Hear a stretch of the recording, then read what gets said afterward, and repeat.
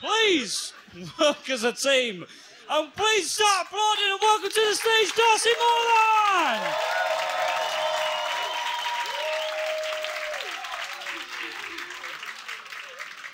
Hey, how we doing? We good? Did you know that living in London is fucked expensive? Yeah? You're all aware? Cost of living and shit? Well, cheers, pal. Well, I found a really good way to save money on food. What I do is walk into busy restaurants with a motorbike helmet on.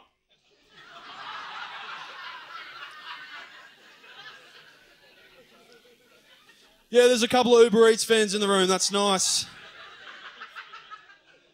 Nah, I'm fucking around. Don't do that. It's illegal. I've been trying to do less illegal shit recently. Like, I haven't done cocaine since 2021.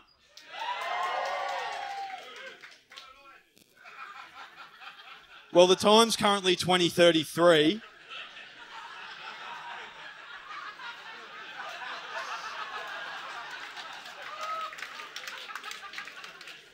So I'm coming down pretty hard. So yes, maybe in a little bit I'll have a line. Thank you. No,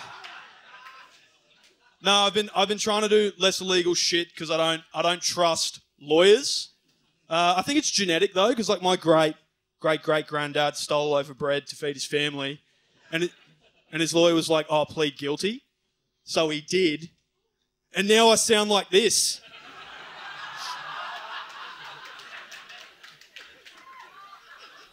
So that's how that fucking works, apparently. No, I don't like lawyers because, you know, whenever a celebrity does something fucked up, their lawyer, like, releases a statement, and it's always the exact same. It's like, our client denies these allegations, and we will defend against them vigorously.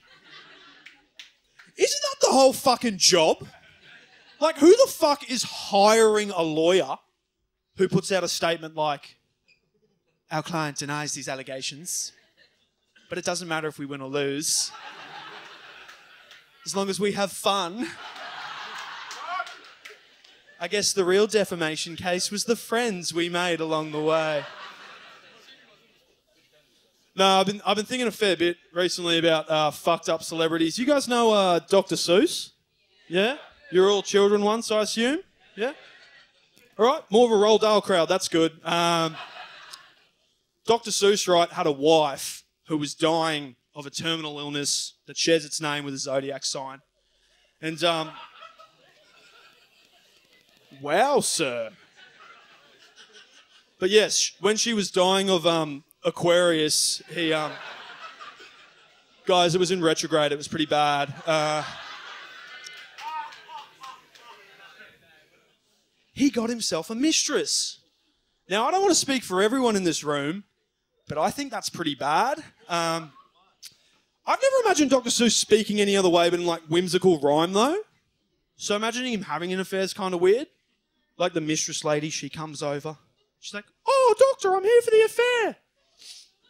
And he's like, "I've waited all week for a chance to see you. So pop out dem titties, thing 1 and thing 2.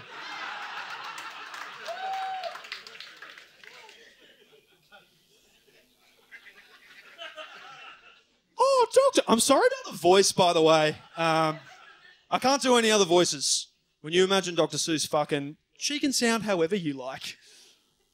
Oh, doctor, but your wife, she's sick in bed upstairs. My wife is bedridden. She won't be a knockin'. Let's go to the couch and I'll bury me cockin'. Yeah, that's the appropriate response. Usually splits the room a little bit, that one, honestly. So I'm sorry about that.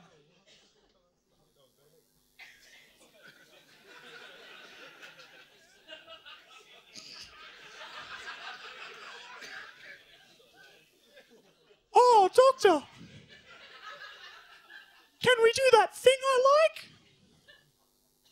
I remember that thing. My memory's not foggy. I wrote Cat in the Hat, but I know you love doggy. See, I like that one because it shows that he's listening. So, all right, I'll tell you a bit about myself. I'm 24.